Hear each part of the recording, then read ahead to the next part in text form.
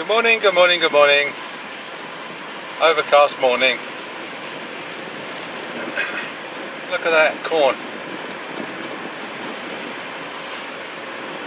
One day it's not there and the next day it's there. That's the sort of stuff you run into if you want to hide from the police, isn't it? Well, in American films it is anyway. So I hope you're well. Got the memory chip back in the camera.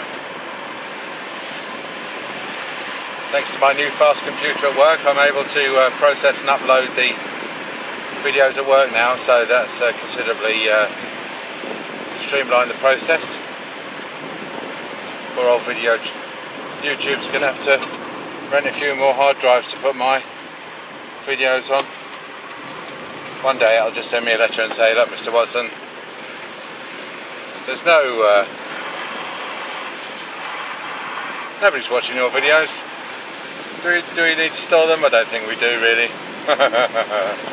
I hope you've got copies of them, because we're going to press a button and wipe them all out. So, to which I should say, yes, I do have copies. Thank you very much. And that they provide a very valuable social narrative which will be useful 10,000 years in the future. And will no doubt get analysed by some artificial intelligence charged with identifying the background to the headline events of the 21st century. I don't mind being famous after I die. Anyway, what I wanted to talk about, having done a sort of a video on Boris and Sunak and Truss, and pretty much predicted that Truss is going to win. Thought we'd get back to dentistry and talk about something that's again is an issue at the moment, perhaps for some of you, and that is how to deal with the influx of Ukrainian citizens who've come into the UK and been sponsored very kindly by people who are receiving hundreds of pounds a month. And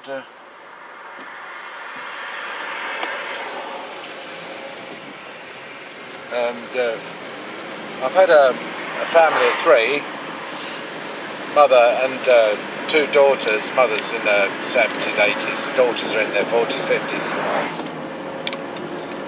And they came in because one of the daughters had severe toothache, and so she needed a root filling, so we did that. And then it turned out that her sponsor had paid for it. They're a lovely couple, you know. They're a little, you know, nice middle-aged couple, sort of been driven to sponsor a Ukrainian family in the same way as they would adopt a Rwandan orphan, you know, or some stuff like that. The fact that they've got a load of properties, I don't know how relevant that is. It's possibly that they're putting the money towards the properties. Anyway, what is this? Oh, they're spraying the. They poured last night, and now they're spraying the fields. Well, I suppose they're growing something that's very water hungry. Yeah, so what's the issues really with Ukrainian families? Well, I mean, language can be a barrier, but most of the time it's not too bad, because they will come in with someone who speaks English, you know, some Ukrainian friend who speaks English, and a lot of them are learning English. It's all part of the package, and a lot of them are already pretty fluent in English. And lastly, they're very quick at picking it up. I mean, you don't really need an awful lot of language really to say you've got toothache. And we found this out because when I worked in Raynham in Kent, we were very close to Chatham, which at the time was a active port, and had a lot of ships coming in from all over the world, and used to get a lot of people in. You know, I mean, let's say Filipino, for example, who spoke no English at all, and he might come in with a friend, or he might just point to his tooth, and then you can look in the mouth and see what the problem is. You know, people say they can't speak sign language, but you can. You can, you know, everybody knows a cup of tea. Most people know take a tooth out. Yeah, so to cut to the chase, the biggest problem with most of the Ukrainian people I've seen is that the quality of their dentistry is very poor. For some reason, by the time they're in their 20s, they've all had about between 5 and 10 root fillings. And I honestly don't understand, unless it's because they have no dental care as a child, and then all of a sudden when they turn 18 they're entitled to have their teeth root filled or something. But they're well off the bell curve in terms of the number of root fillings they've had by the time they're young. And that's a contradiction, because the quality of the root fillings for the most part the fillings in particular are pretty good. The root fillings, I would say, not so much so in terms of filling to the tip. However, in terms of being painless, in other words, not symptomatic, for the most part, you know, you'll find someone with 12 what look like rubbish root treatments, and yet they'll not be there's been no gum boils or anything, no pain or anything. So I do not know what they're doing over there. Whatever they're doing over there is working for them. I don't think they're putting steroids inside the teeth, because you'd smell that when you took the old root fillings out. It would be, you get a sort of yellow paste inside the canal, and you can smell a sort of iodine type smell. So they're not using steroids, but they're just doing it just to the point where it's just sort of good enough from what I can see. But the trouble is that the good enough approach sometimes is not good enough, and so people then have toothache. So they come in with toothache, and you tell them that they need to have the root filling redone, because it's got this pathetic tiny point in a massive canal that doesn't even go to the tip. You've got signs of periapical bone loss, and obviously you've got a patient who's complaining like mad that their tooth's aching. Now, in the past, when someone came who was, even if they were living in the UK, if they were from Bulgaria or Hungary or Romania or somewhere, and you said to them, you need a root filling, they will say, that's fine, give me antibiotics and I'll go back to Hungary and get it done, because it's much cheaper in Hungary. I can get it done much cheaper. And I'll be like, fine, that's fine, okay, off you go. You know, I don't mind. If you can get a root filling done for 80 quid in Hungary that I'm going to charge you 500 quid for here, then go and see your rellies at the same time, then good for you. I know the sort of root treatment you'll get in Hungary or Romania, but if it works for you, then that's fine. But of course, with Ukrainians, they don't really have the option. You know, one woman, she did actually, I could see it flashing through her mind. She did think, she said to me, okay, I said, I'll give you antibiotics. She said, yes. And she was just about to say, then I'll go and get it done in my country. And they always say my country, because it's, but she didn't say it, because she knew that going back to Kharkiv, I think it was, is not an option really for dental treatment. So then what do you do? I mean, there's this incredibly generous sponsor who's got her over here double time, who's got found accommodation for her in one of his empty houses, has then found out she's in a lot of pain, dental problems, sponsored her for another 400 quid, I think, for a premolar root filling, and then been told that she's got another couple of teeth which are partly root filled and got bone loss, and so she needs a ton of work, you know, another £1,000 worth of work, which, as she quite rightly said to me, you know, I can't go back to and ask this bloke for that amount of money. I just can't do it. and this is a woman who was an assistant professor of languages at the local university. So she's used to being sort of quite high up the sort of social and financial ladder in Ukraine. Now, Ukraine is not fighting for its freedom, because there was no freedom in Ukraine. Ukraine, as a former Soviet socialist republic, was very poor country, and also not free at all in terms of, it comes well down the league table of countries in terms of measuring them by the amount of freedom that the population had. What they are doing is they're fighting for their sovereignty. In other words, they're fighting for their right to stay poor and corrupt. And I, for one, support them in that fight. However,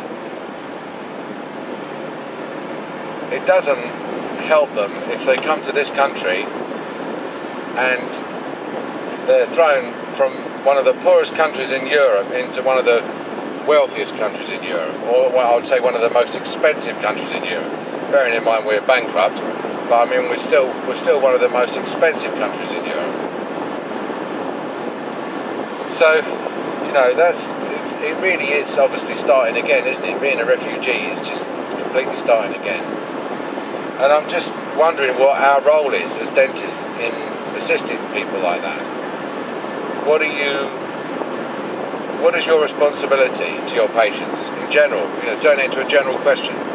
Over and above your responsibility to do a good job and treat people fairly and keep the surgery working and publish your fees, and that's the service that you provide. But should you be expected to provide a service over and above that? I mean, my general opinion on this has always been that if I was paid out of the National Insurance Fund to treat refugees, then I would come up with a service that treated them, and it would be a very good, very efficient service, a lot better than what the NHS provides, I'll tell you. And that brings in another factor, isn't it? Just because they've come into this country just at the moment that the NHS has collapsed. They literally, I had a woman in yesterday, young woman, 25 something, rang up Friday, crying down the phone, I'm in so much pain. We were the 5th dentist that she's been to, and she'd had 4 courses of antibiotics for a tooth which basically needs someone to start a root filling on it. And she was like, can't you do anything? And I'm like, no. Friday I was really just completely booked up, and I was in no mood to ask the staff to stay behind for an hour and work through their lunch hour, because I know it sounds harsh. However, we are frequently the surgery of last resort for these people, by which I mean they've been to 4 useless dentists first, and then they come to us when the problem is fully ripe and fully developed, and they've got the most amount of pain, and they have had the least amount of sleep, and psychologically they are the most desperate. And you look at and you find out, well, this sorry history of this dentist gave me antibiotics but couldn't do the treatment. This dentist gave me antibiotics, couldn't do the treatment. I said to her, your only problem is that you couldn't find a dentist who could start the root filling. That's all it boils down. That's why you're in so much pain. And so what we did within a day, well, one working day anyway, because she came back Monday. We actually arranged to start the root filling. So I asked the girls yesterday, Monday, if they wouldn't mind working into their lunch hour, which they didn't mind so much because they do work Monday afternoons, whereas they don't work Friday afternoons, so I didn't feel it was fair on them.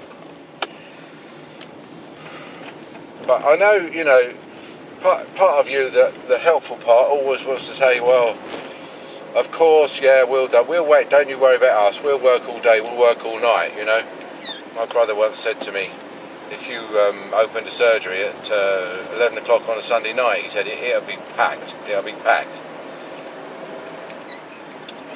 You have to set some rules for your own mental health in terms of your workload. I mean, I'm still working after 40 years.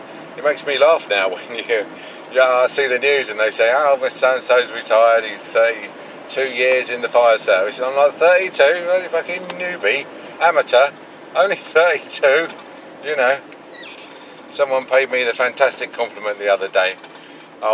Took them for an x-ray and I was going on about this and that, about what was wrong with their teeth and how they could fix everything. And they said to me, you really enjoy your job, don't you? You really enjoy it. And I'm like, well, yeah, I do, yeah, I still do, I suppose, yeah. I'm pleased that came across, you know, because I'm still as enthusiastic about the job as I was on the day I qualified. Apart from that, that one patient who decided to sue me for £8,000 because she had slight discomfort following a root filling. So that rankles somewhat, you know.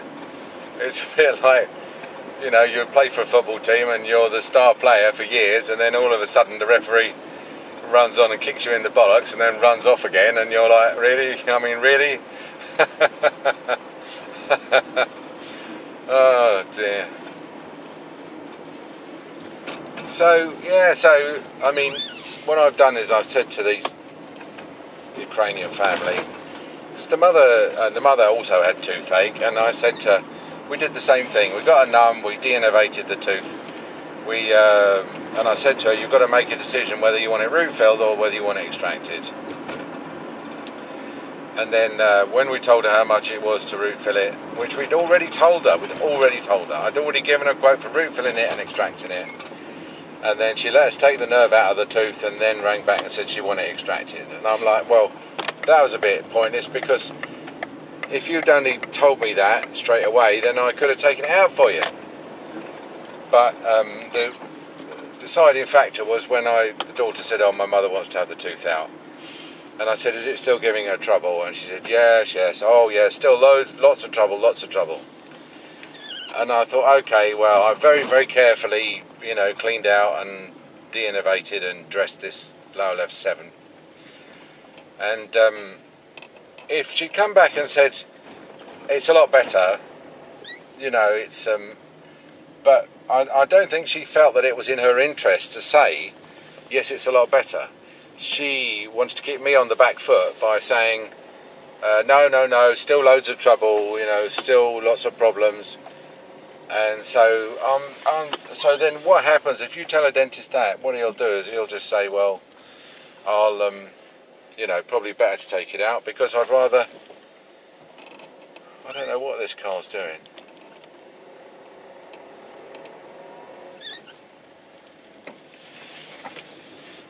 It's lost second gear. You know, so we're going to end up taking it out, so I wasted a bit of time de-innervating it. Swings and roundabouts, isn't it? Alright, lovely to talk to you. See you soon, bye.